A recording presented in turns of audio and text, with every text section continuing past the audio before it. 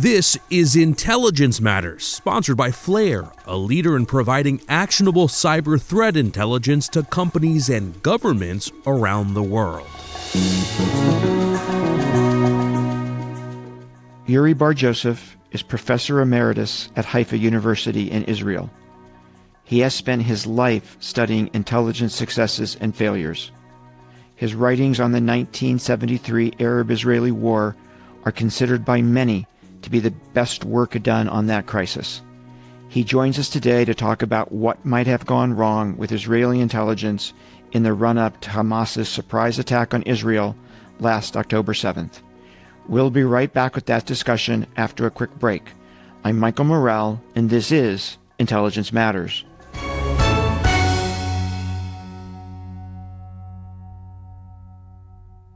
The lines between geopolitical risk and cyber risk are blurring. Flare is a next-generation, continuous threat exposure management SaaS platform that equips corporate information security teams with world-class collection and continuous monitoring across dark web cybercrime forums, markets, Telegram channels, and sources of geopolitical risk. Flare sets up in 30 minutes, creates actionable intelligence from hour one, and is used by governments, security teams, and threat intelligence teams around the world. You can try Flare's free trial at their website, flare.io. That's flare.io. Uri, welcome to Intelligence Matters. It is great to have you on our show. Thank you. Great to be here. So we're gonna talk about October 7th, Israeli intelligence. But before we get to that, Uri, I'd like to spend just a little bit of time talking about your background and some of the previous work you have done on intelligence successes and failures. So let me throw out initially that you spend a lot of time thinking about Israeli national strategy, Israeli intelligence, successes and failures. How did you get interested in all that? How did you end up spending a good part of your life doing all that? Well, this is a big question. Sometimes I ask myself the same question, but I remember myself reading the daily papers at the age of 7, 8, so I guess it came in my blood or whatever it is. But my more academic interest in these topics grew up in mainly during my graduate studies at the Hebrew University. I had one professor, Michael Handel. We became very close. National security and intelligence was his field. He established the journal Intelligence and National Security 1984 or 5, something like this, together with the British scholar. And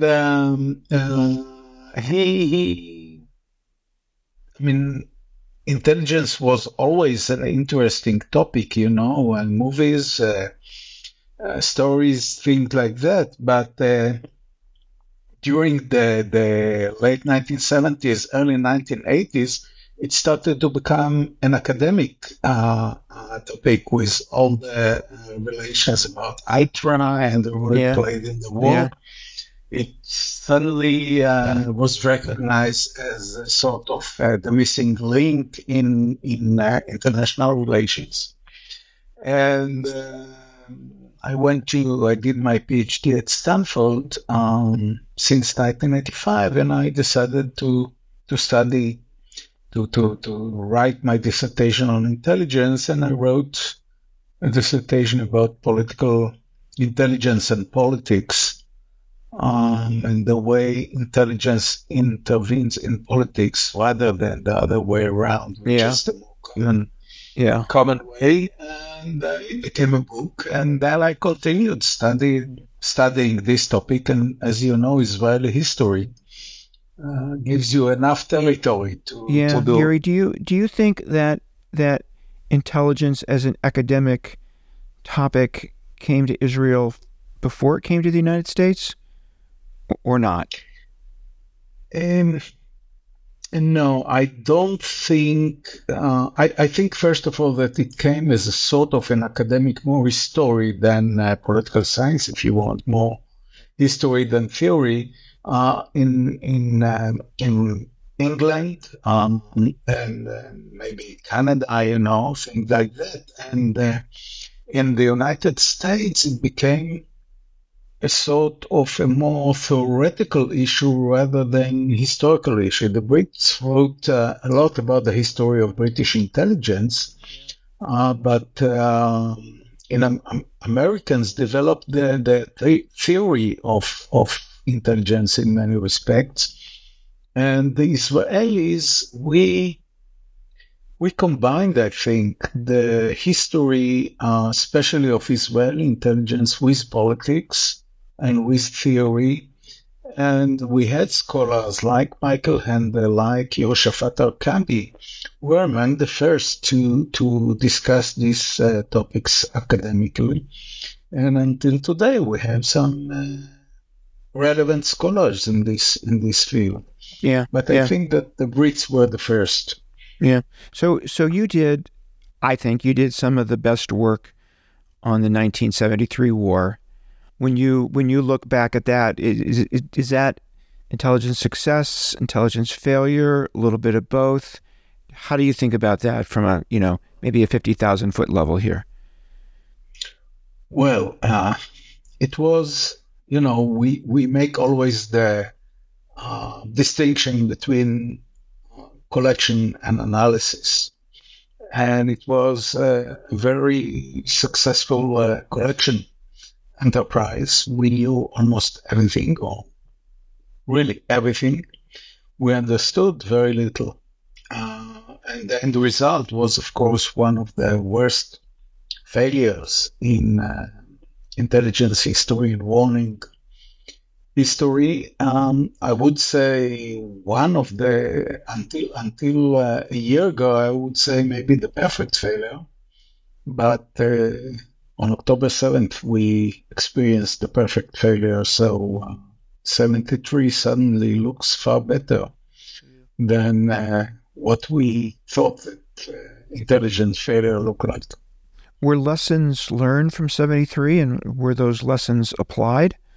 Not so much. The problem was that there was no professional inquiry into the failure of 1973. For example, if you take and in this sense, the Americans are far better than us. If you look at the Pearl Harbor, there were, I don't remember, 14 or 17 intelligence inquiries into the failure.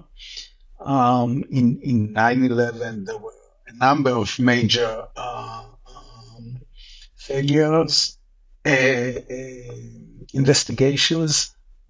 In 1973, the decision of the director of military intelligence, who replaced Eliezer, who was the architect of the failure, the general who replaced him in military intelligence, he decided that he doesn't want to get into what happened because it might provoke fights within military intelligence, things like that. And we know more or less what happened, and therefore we can go on. And in fact, I think that one of the big weaknesses of military intelligence and intelligence services in general in Israel is that they don't study neither success nor failures. And sometimes we consider an intelligence estimate as a success, despite the fact that it was a failure. Simply because we don't study it. We don't ask ourselves, was it a success or failure? We just move on because there are always pressure things. You have to provide the goods. And the result is in both, by the way, 1973 and in 2023 on October 7th, that we might have missed the opportunity to prevent a major failure because we didn't look at what happened before that, prior to the fiasco. Yeah. So before we turn to October 7th, the last question I want to ask is, how do you think about, and I think this is a very important question, and I don't think we thought enough about this question at the agency. How do you think about the standards of performance? Perfection is not possible. You actually have an adversary who's working against you, trying to prevent exactly what you're trying to do as an intelligence service. It seems to me it's a little bit more like medicine, where sometimes you're going to lose, not because you haven't done everything possible to win, but it's just difficult and there's an adversary. So how do you think about the standards by which you judge success or failure? Well, first of all, there's the bottom line. In cases where you're supposed to provide the strategic warning, like before war, the question is whether you provide it or not. And we know more about failures. In fact, I think that there is no case of success in the wars that's in strategic surprises that start a war. I mean, you look at Pearl Harbor, you look at Barbarossa, you look at Yom Kippur, you look at Korea, you look everywhere. You look at October 7th, of course, and you don't see a case where intelligence provided a good warning prior to the breakout of the war. We do have successes during wars themselves. We know that in some cases, for example, Midway is a good example of a case where 6 months after the failure, you succeeded in providing a good strategic warning. It happens also on the Russian front during World War II, etc. But this leads me to the point that for one reason or another, we always fail before war starts, and we do better. Sometimes we do better when during the war. Why it happens is something else, which has to do with psychology, probably more than organizational changes, but it's an open question. Yeah. Okay, let's Uri, let's turn to October 7th, and I think it's probably important to start with the caveat that we don't know yet, right? We don't know for sure. We won't know for sure for some time what happened. But with that caveat, what do you think went wrong? Everything went wrong. I mean, everything went wrong. It is such a perfect failure, such a horrible failure, because in some cases you have good collection and bad or poor understanding of the meaning of what you collected. In Pearl Harbor, for example, you had no good collection, despite Roberto Wohlstetter's saying that it was an excellent collection. But you compare it to other cases, for example, to Barbarossa, and the Soviets before Barbarossa knew a lot more than what the Americans knew about the Japanese intentions and preparations for war. In 1973, as I said, we knew a lot, almost everything about the Egyptian preparations for war and their intention to go to war. And nevertheless, it was a failure. Here, we knew nothing. Collection, on the one hand, Israel has probably some of the best collection systems in the world. On the other hand, first of all, there was no one good indicator that the Hamas is going to launch an all-out attack. There was one document that was leaked, but no one took it too seriously, apart from an NCO in A200 unit, the SIGINT unit of military intelligence. And unlike in other cases, certainly unlike in 1973, the Yom Kippur War, where some of the analysts shouted, "It is war, it is war," but no one listened to them. In this case, no one stood up to say that Hamas is not deterred. There was a consensus among thousands, and I say thousands, certainly hundreds, of senior analysts, officers of military intelligence, officers of the research department of military intelligence, of A200, everywhere. Everyone was convinced that Hamas is deterred. Now, on the one hand, everyone was convinced that Hamas is deterred. On the other hand, we had Hamas doing exercises, preparations to assault Israeli settlements near the border in Gaza. And they kept, and we knew it because they couldn't hide it. This was clear, and they spoke about it, and they show movies about it. So the gap between the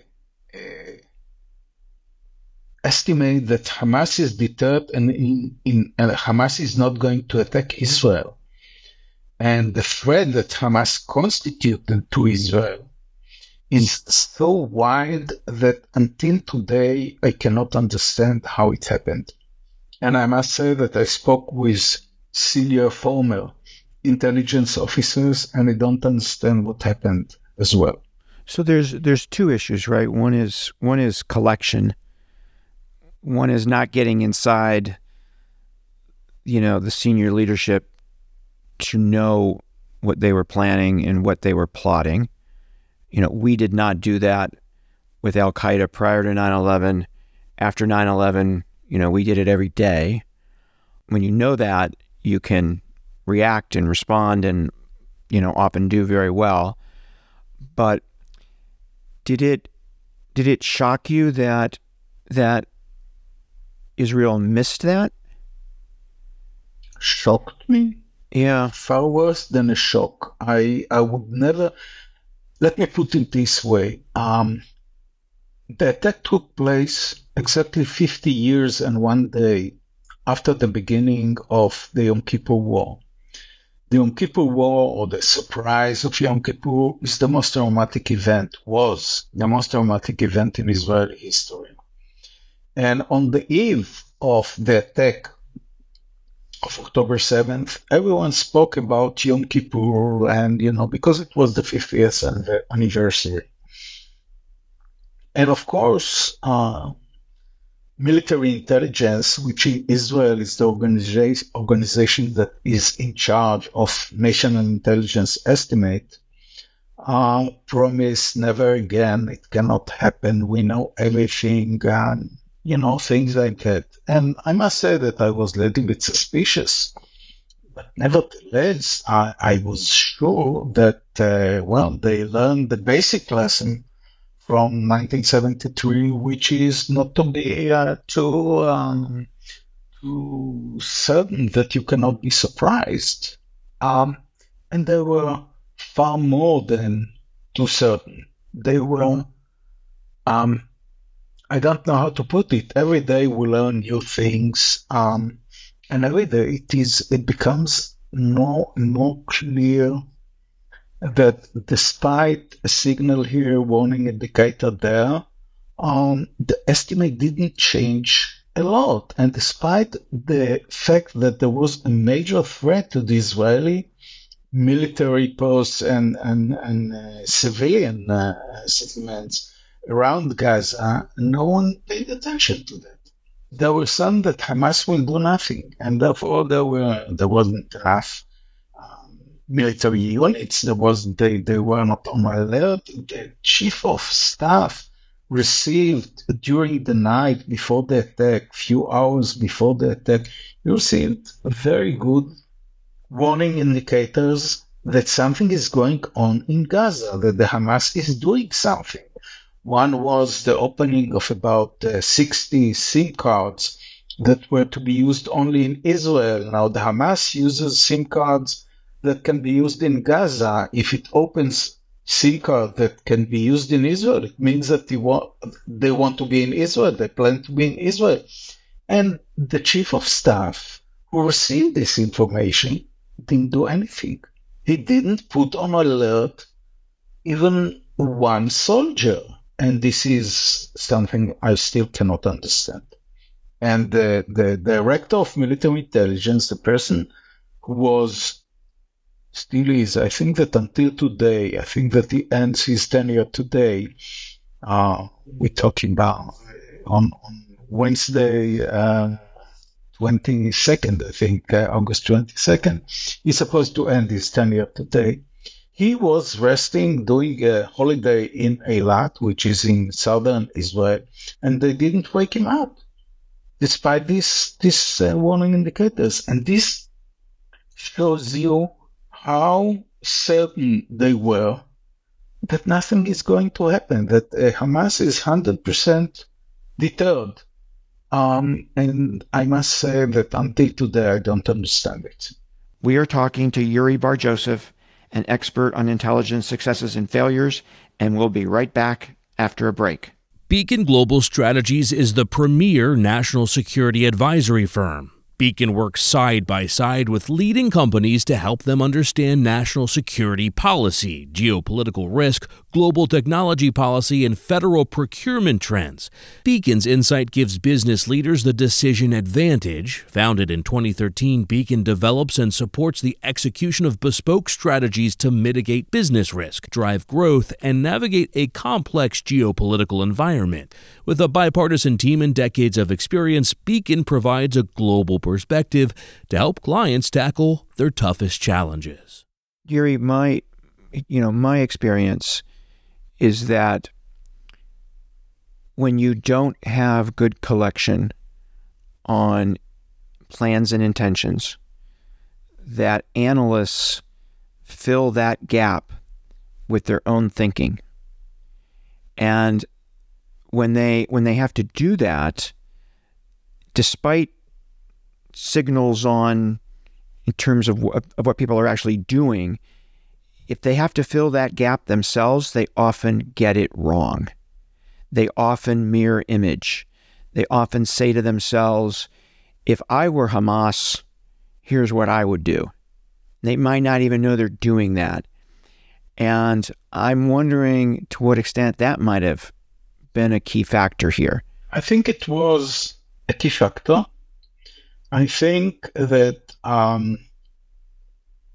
Israeli analysts know less and less about their opponents. They know that they don't study the Arab culture. They don't understand Hamas. They don't read what Hamas leaders publish in the open press.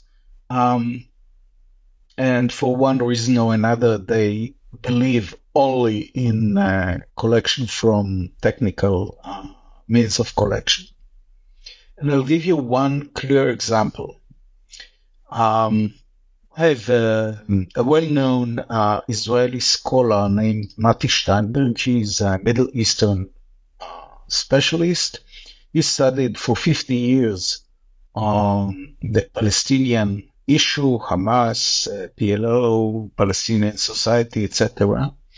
And in 2021, in June, he published an article, an academic article in Hebrew, whose main thesis was Hamas is not deterred. He read what the Hamas leaders were writing. He followed the discussions between the various streams in Hamas.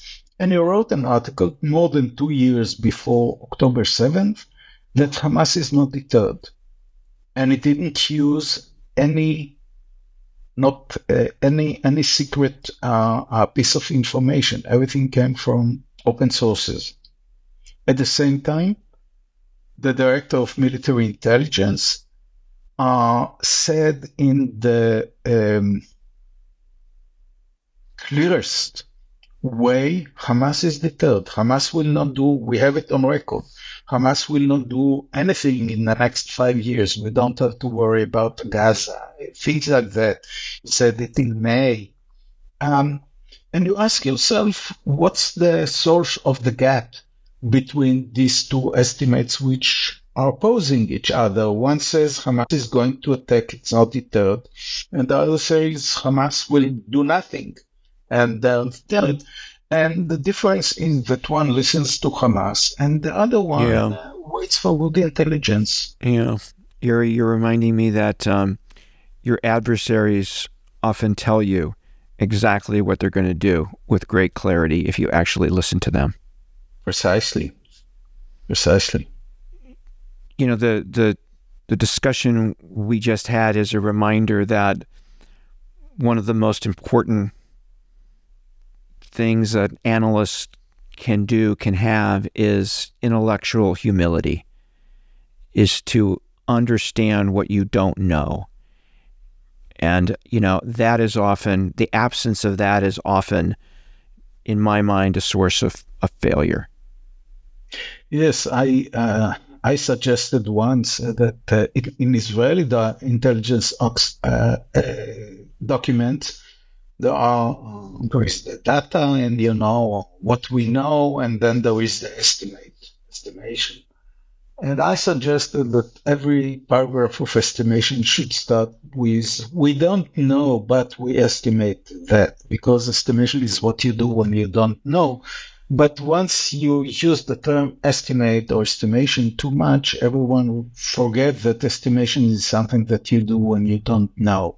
Right. And the estimators themselves, they also forget it. They're ready to swear that their estimation is 100% proof, which we know that it's not.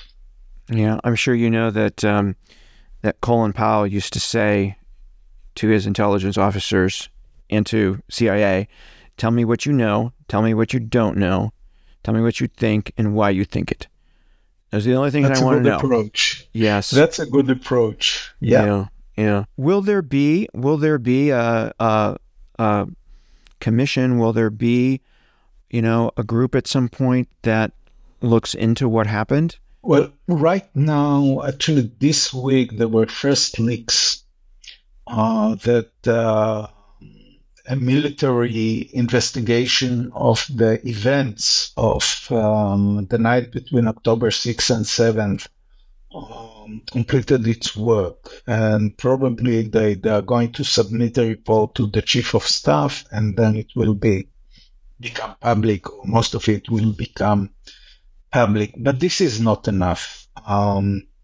It is obvious that what we need is a thorough study of what happened to the Israel's intelligence community during the last, I would say, 20 years, or at least since 2006, the Second Lebanon War. Because we know that the intelligence community, especially military intelligence, changed its mission. And it ceased to be an agency or organization whose first and foremost and most important task was to provide a strategic warning against an attack, military attack. And instead, it defined its mission as providing as many as possible targets for hitting by the Israeli forces, especially the Air Force, what we call targets bank or bank of targets or something like this. Yeah. And I think that the neglect of the fundamental task of military intelligence or Israel's national intelligence community, which is to provide a warning against war, incoming war, is at the source, at the basis of this failure. And it started after the 2006 Second Lebanon War, where the Israeli Air Force didn't have enough targets. I'm reading now a very interesting book about military intelligence, Israel's military intelligence, that just came out. It was prepared, of course, before October 7th, but it describes, without even getting into October 7th, all the processes through which military intelligence went for more than 20 years. And you can see where it leads. It leads precisely to the place where no one thinks about strategic warning prior to a war. And therefore, I think that I'm sure there will be lots of investigations. And I think that they should start at least in 2006, if not before. Is most of the responsibility here with IDI, or is some of it with Mossad, Shin Bet, and others? How to think about that? Well, there is enough failure for everyone, but we know that the Shin Bet, the Shabak, domestic security service, failed to cultivate human sources in Gaza and Hamas for a number of years. They also turned more to technical intelligence rather than human intelligence. And you think about thousands of Hamas warriors preparing for war and going to the mosques to get the arms, and they know that something big is coming. And you didn't have even one source among these Hamas Nukba, whatever, warriors. This is a failure of the Shin Bet, of the security service. But the failure of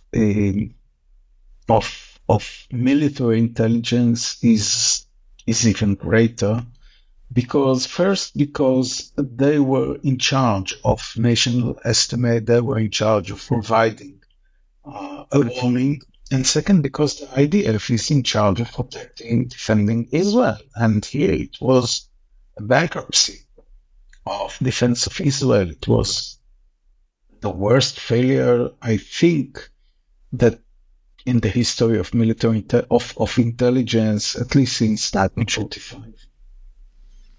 You're going to step back a little bit. You just published a new book on Israel's national security concept. I think it's been in the stores for a few weeks now, so congratulations on that. It's in Hebrew, but hopefully it'll come out in English. Can you talk a little bit about the book, particularly this concept of the fatal flaw in Israel's national security, and what is that? And what does it portend for where we go from here? Generally speaking, national security concept is based on two legs. One is the military intelligence, all the systems that we build in order to provide an answer to threats to national security.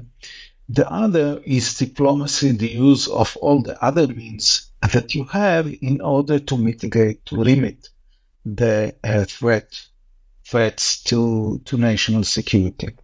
In Israel, during the last 70 years, we almost forgot about the other diplomacy, the use of non-military means in order to provide defense against threats.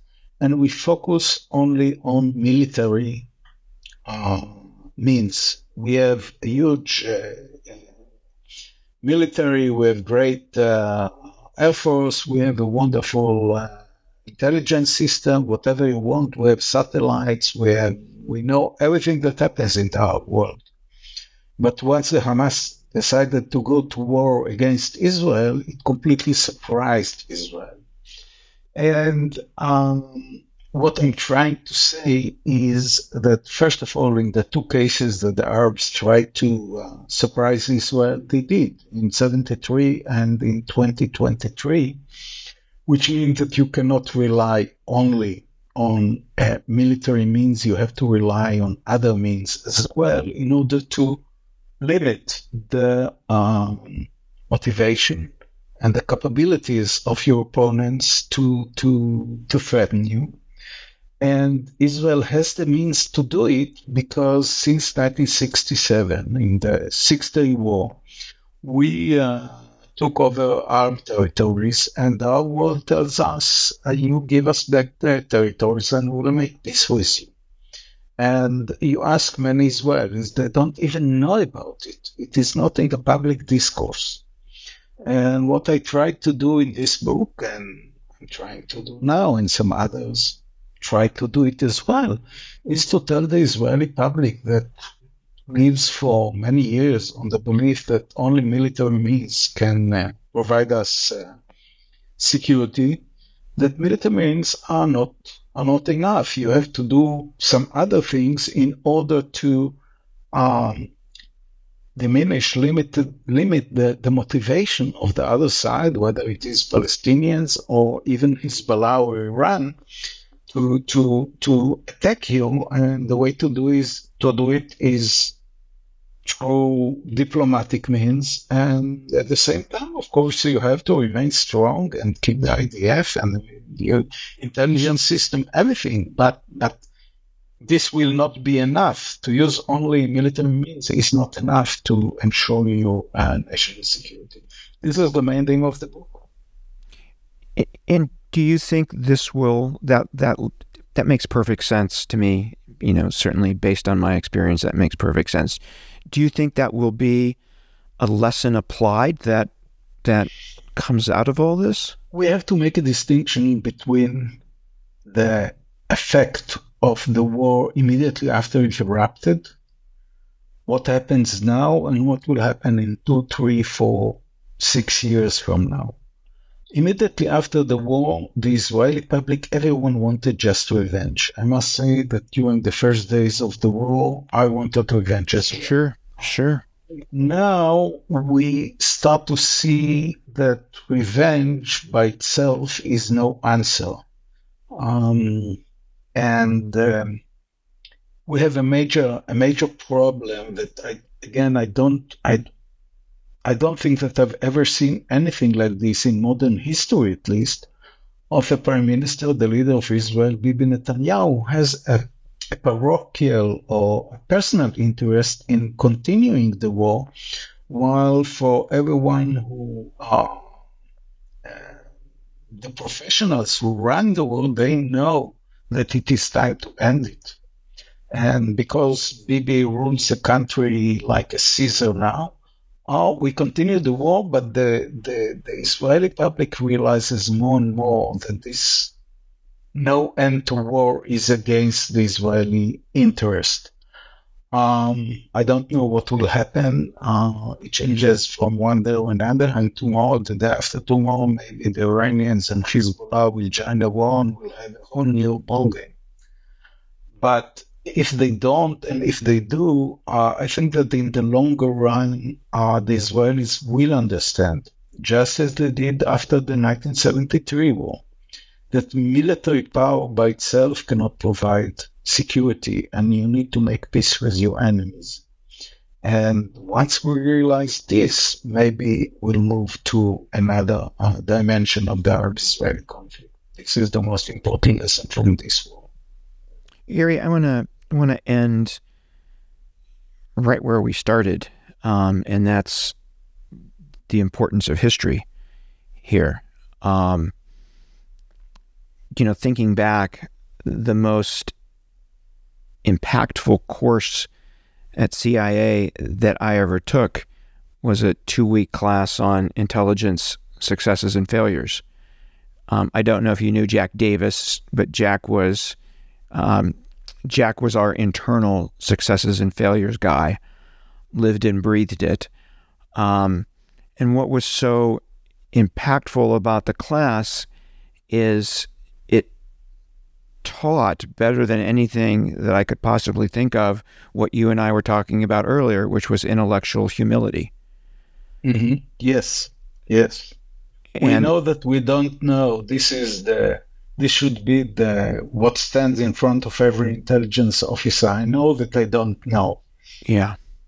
We're going to leave it right there because that's the great place to leave it. I do want to say that the title of your new book is Beyond the Iron Wall, The Fatal Flaw in Israel's National Security, and I hope that we'll see it in English at some point. Thank you very much. I hope so too. Thank you for being with us. That was Uri Bar-Joseph. I'm Michael Morrell. Please join us next week for another episode of Intelligence Matters.